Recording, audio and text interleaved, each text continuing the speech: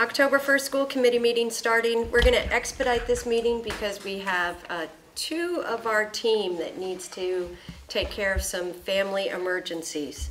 So let me quickly call us to order and ask if I can get an approval of minutes for both the September 3rd and September 9th meetings. Motion to approve minutes for September 3rd and September 9th. Beautifully done. Second. All in favor or any discussion or changes? All in favor? Aye. Thank you.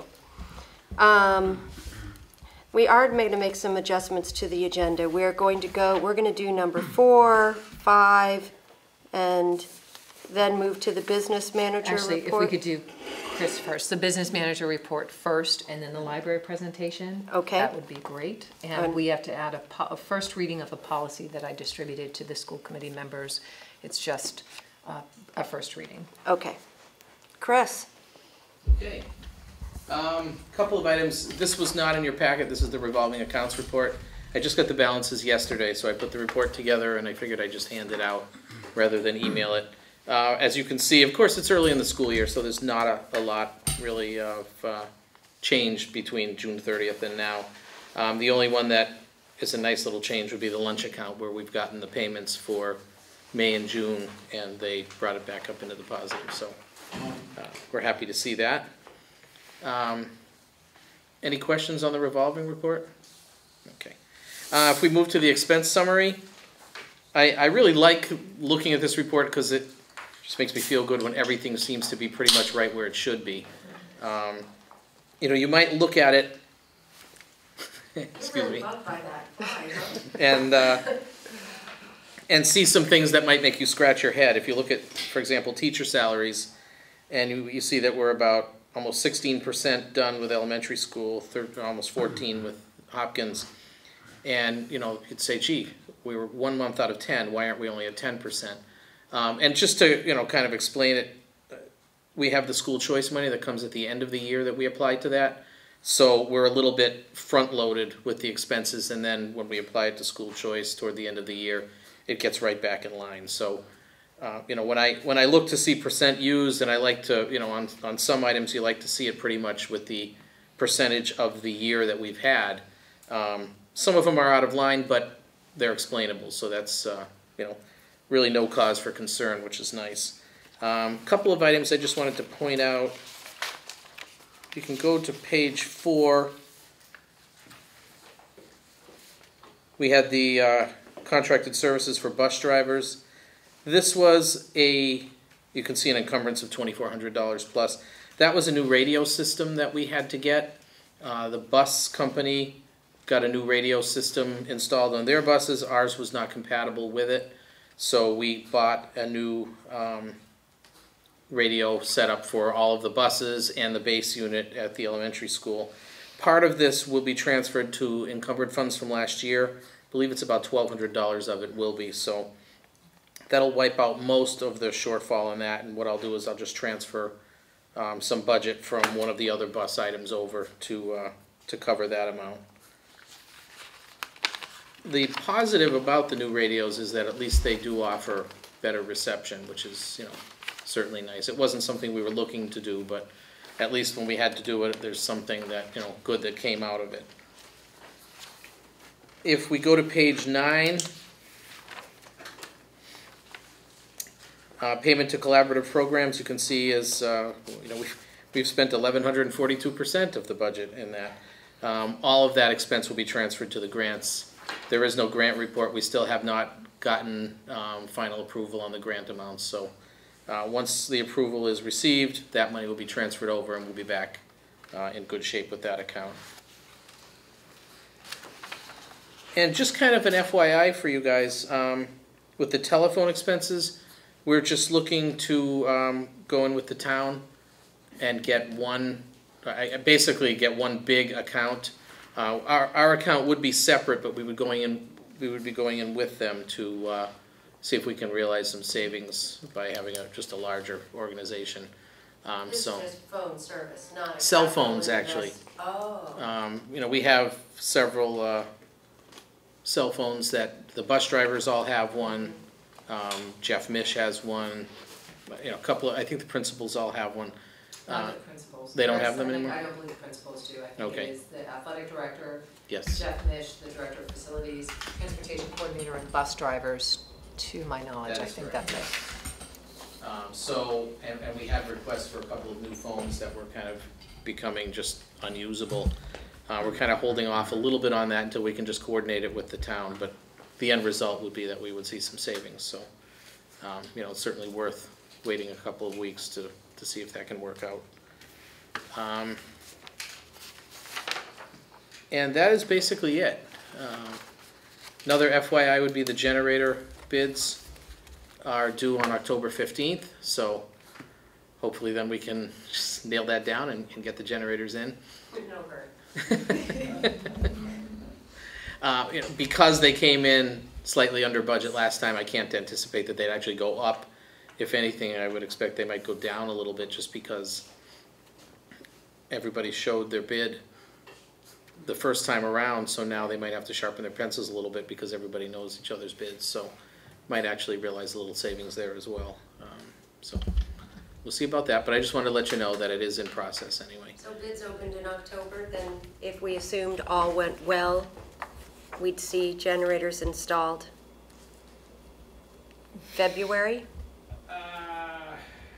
Yeah, what I would ask them to do would be to pour the slabs in October. So they would do all the digging outside of Hopkins because it's going to be moved outside. They would need a replacement slab at Hadley Elementary because the generators now are bigger than the one we have there, so the slab is a little too small. We can get all of that done while the weather's still warm, and then we basically have to wait for the generators to come in, which they said is about an 8-week lag. So, you know, you're talking November, December, yeah, February might be. Of course, a lot of it depends on the weather. If we get 3 feet of snow, they might balk at working outside to install those, but we will get them done as quickly as possible. Any other questions for Chris? Once the generator bids are finished with, we will be going out to bid for the bus as well, the new bus. So. Pending a successful town meeting vote. No, this is the spring bus. Oh, the spring bus. Oh, good, Tricia good, and I good. worked throughout Right, the right. summer on getting all the specs and everything, and Excellent. so we will do that. Okay. Thank you. Thanks for staying. Okay. What are we moving to? Our Is it? library. Oh, okay. I thought it was time for public comment. Okay. A library presentation. I hope you all have had a chance to look at the long-range plan that I've developed. The reason I did it is because there were some changes that I'd like to make in the library, and in order to get any grants from the state does offer LSTA grants, and in order to get those, you have to file a 5-year plan with them, long-range plan. So that's why I went forward with this. And plus some of the policies that we had been using in the library were 10 or more years old, so it was time to update them and make sure they were okay. I don't have a lot to say other than what is here. We did surveys of parents, staff, and students. On page 5 is the needs assessment, some of the things that I hope to move forward with in the first year or two. And other than that, there's just some policies and methodology and so forth. Are there questions? Well, my only question is really for us, is that, or maybe you know the answer, we have some library and book policies in the school committee policies. Did you cross-reference, or do we need to cross-reference to make sure that our policies are matching? I was not aware of those policies, so I did not cross-reference them, no. We'll put it on our to-do Okay, list. okay. This is supposed to be sent to the state. The deadline was actually yesterday, but I told them we were meeting today, so I was hoping to get approval tonight so that we could do that, so. I like the long-range plan. Yeah. That's right.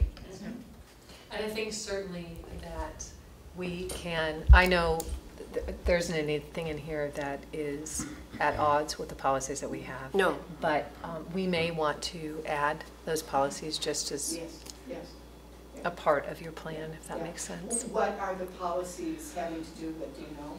I think it is I think it's kind of how we evaluate books and when we get rid of them and how we get rid of them is my memory. Is that yours? The district, not the school committee. Just so Yes. people are clear. Right. Oh, We don't- yes, we don't but get it's involved but in it's in the selection of school books. committee policy, Yeah, yes. and clearly- Yes, we aren't making decisions personally on which books And are clearly, good or if we bad. should update it to be in sync, you know, we can also revisit that Right. too. Yeah, yeah, because that's some of the stuff that I did improve here Exactly. under the thing, so, yeah, right. So, a motion to approve this? Motion I'll take that as a motion and a second. to. Excellent. Any other comments or discussion? All in favor? Aye. Perfect. Thank you. Thank you. Thanks for Thank you doing so it. much, It's a great Judy. document. Thank you. Can we just quickly do public comment and see if your brother has anything to say? He can't. He's not a resident of Hadley. And there is nothing happening in San Francisco that the residents of Hadley. All right, thank you so much. Welcome. Yes, Hadley, this is my brother, Mark McKenzie. Our member of the public this evening. Yes, is what I put down. Oh, nice. So how much more do you want to do? So I think one thing that a student, we have in our packet that one of our students representing the Gay Straight Alliance, GSA, has made a request to the school committee that the school committee consider having a change of practice around the robes. So that is in your packet, and you may have had a chance to read that from Aurora Grant Wingate. And she is requesting that we no longer have two, she's not individually requesting this, the GSA is asking that the school committee consider that we no longer have two different color robes, but that we simply have one color of robe for our graduates. Because typically now it's one for men and one for women. White for women, blue Increasingly for men. outdated practice, it's slowly making its way out of schools across the nation. I thought it was a good and cogent argument. I was just gonna say, I thought it was a very thoughtful. It was a very thoughtfully put together letter that obviously took a lot of time and thought and very well written, so, and a compelling argument. Yeah, I'm all for it. All right. Is this You would be. Color and brown. is this a school committee decision? I listed it under, Let's I make listed it a under school action committee decision. items. Certainly, well, right, I just assumed that if people, you could be clear about where you stood on the issue by making a motion and taking a vote. Make a motion to approve a single color graduation uniform. Robe, gown. Second from Second, anyone? yeah. Second? Discussion? That is All a in well- favor? Aye. Excellent. Thank you And to what the I did not GSA. hear, which is great, I will thank, I recognize them in my report. I will assume that the students and staff and with input from others can decide what that one color should be. That you didn't state that you had a strong opinion about that. I would And- like to definitely have that reflected. We do not have a strong opinion. Take a little Or more at in. least I Yeah, do that's right. not. Also, the attorney for your counsel for the school committee has requested an increase in retainer, and his letter was included here. Let me pull this out for you so I can tell you what his increase is. It's a modest increase. Yes, so he is requesting an increase retainer to $550 per month. Do you know what it And- is now? 500. Yeah, It's 500? And it has been forever. Forever. Yeah, he is spending a lot of time in Hadley, Yes. a lot of time. How do you pronounce his name? So that's what he would like. And that is something that I would want, since it's counsel for the school committee, I would want the school committee to approve that. I would make a motion to increase the per monthly retainer from 500 to 550 for Attorney Dupre. And Second. so the feeling is just that that's a very reasonable rate. I don't Oh, know it's how a much he's really figured out. reasonable Yeah. rate. Is it? Yes, yeah.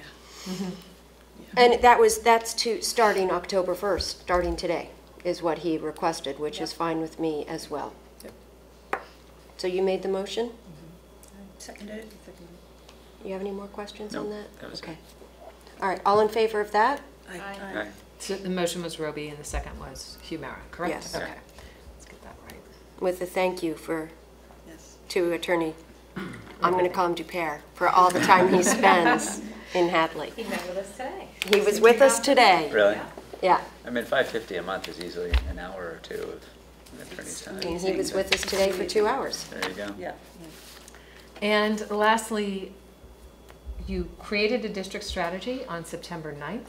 And really, I suppose you've already approved it because you approved the minutes. So that, just to point out that included in the minutes for September 9th was the district strategy that the school committee put together on September 9th. And so that will be a part of our district documents, it will be on our website, and it will be part of our budget submissions. Okay, I did provide for you all, you have them to review. I did the PPI, so the performance calculations for MCAS.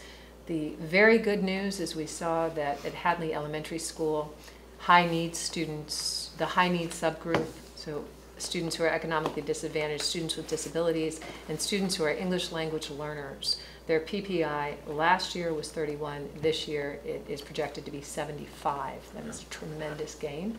The overall PPI for Hadley Elementary School is projected to go from 45 to 75 from 2014 to 2015. The composite PPI does not reflect the annual because that's a 4-year weighted average, with the most recent year being worth 40%, the other 30, 20, and 10. But it certainly has improved. Unfortunately, Hopkins saw a decrease with all students of PPI going from 75 to 61. I think, excuse me. Yes, 75 to 61. Right. And I did not calculate the high needs because I have some questions for the department on how to do graduation rate with such a small group. But they did see a decline, although we did see some very positive things at Hopkins. I was looking more closely at the high needs data for mathematics today, and we did see a huge decrease in needs improvement and the warning categories, and an increase overall all grades in proficient, a nice jump in proficient. So that was positive, and we'll look at why we saw that downturn last year. I know the teachers have been looking at the data closely and trying to get an understanding of what happened. We've already looked at the curriculum, particularly in English language arts in grade 7, appeared to be a problem. And we had made some adjustments, and MCAS is really good at showing us where we may be off with curriculum. It doesn't tell us anything about teacher effectiveness, but it can tell us a lot about curriculum and access to rigor and coursework for students. So overall, I'm pleased. The overall district PPI increased, so that's a performance index. The overall performance of high needs at Hadley Elementary and the aggregate group, all students at Hadley Elementary, an incredible improvement in both of those groups, and some things that we're going to look at Hopkins. But overall, very pleased. I believe last year I told you there's no way that's going to happen, and Right. it did. So I'm In really fact, happy. we told you last year. There's a huge jump. We're Yeah. very pleased. And there is information about the parent portal, a copy of something that was disseminated at Open House. It's the information that parents have. And the one glitch that we just had to work out was the company that previously, Edline, has just been purchased by some other company. And so we had to work out whether or not the new company was going to have the same Edline products that we assumed we were going to be using. We've heard that we can still get those products. So we're ready to go. That was the most recent glitch, I think, has been worked out, and parents should be seeing this, I want to say, probably within the next couple of weeks, if not sooner. I mean, it's right around the corner. So that was information about the parent portal. Your personnel report is in there. And I had presented this last time, but I'll just point it out for our audience.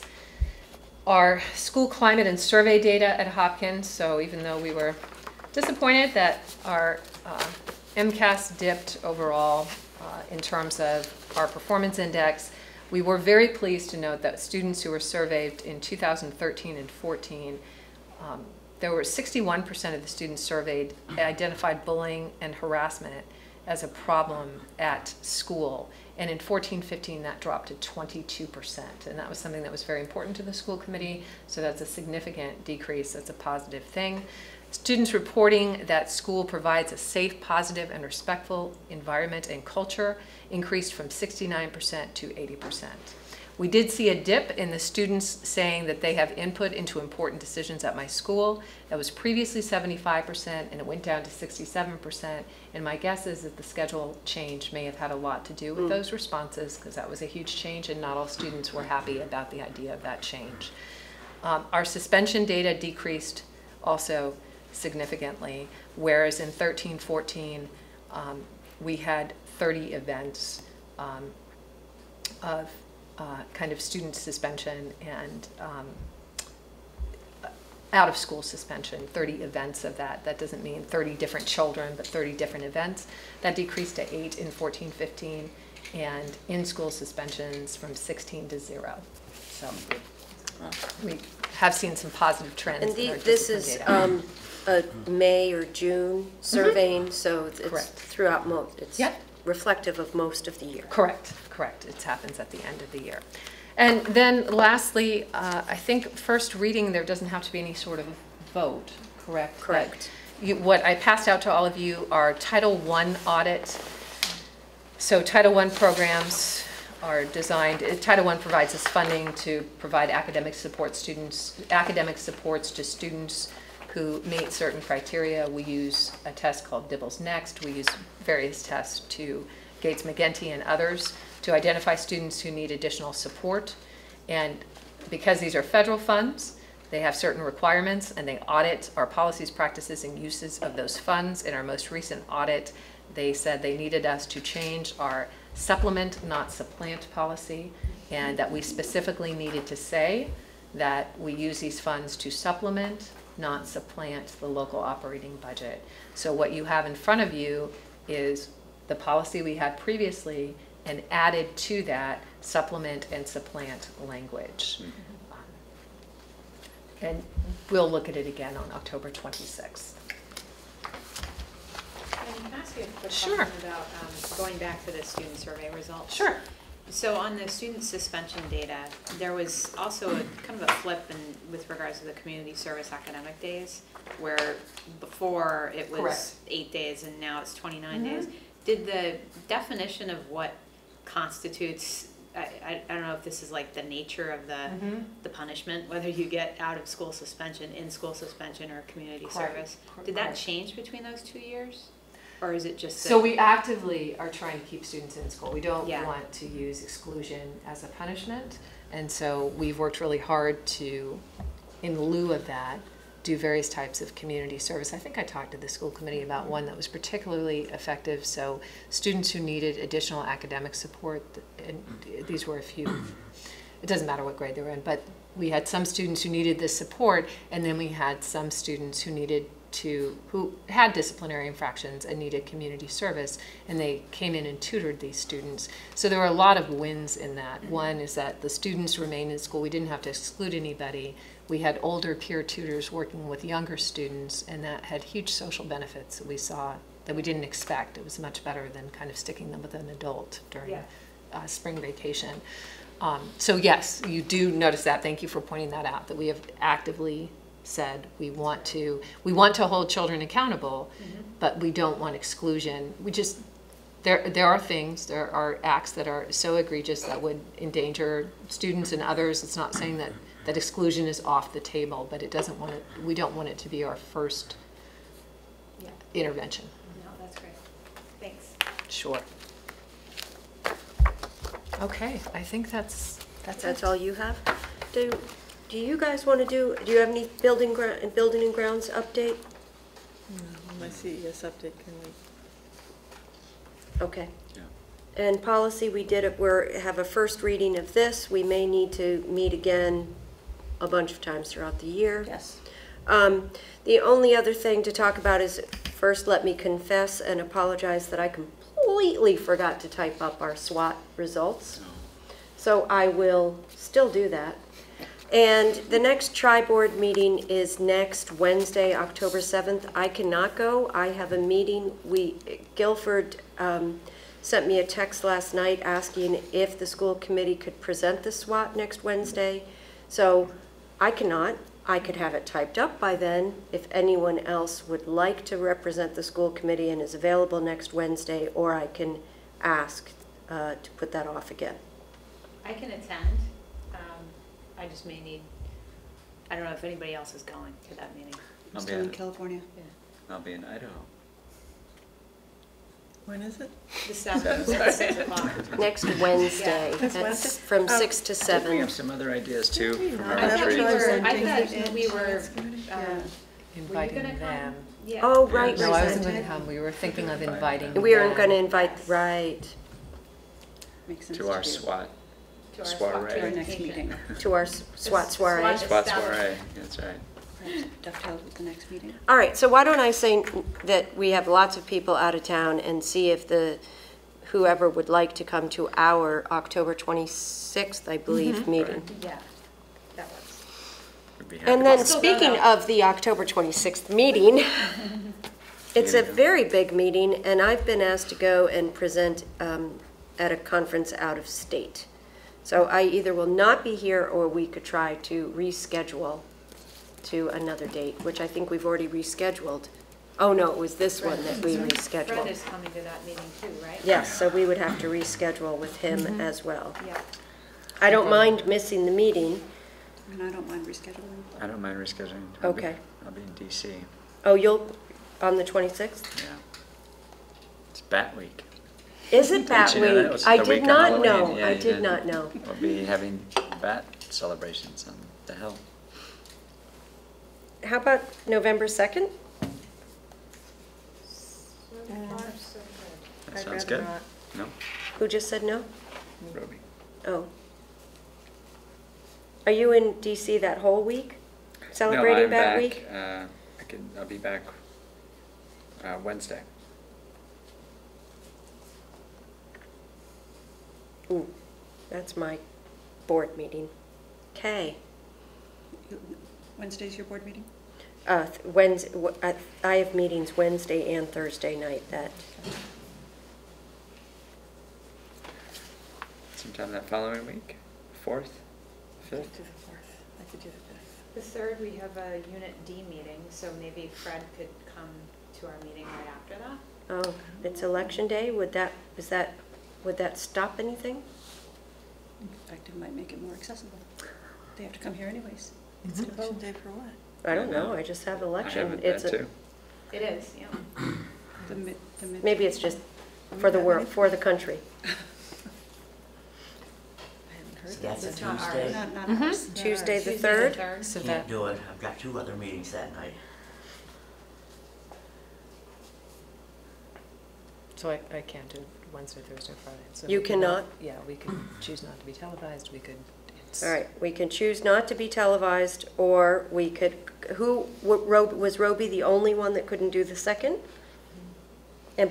Or we can go back to the 26th, and I'm the only one that can't, oh, no, Paul and I are Paul both can't out. do it.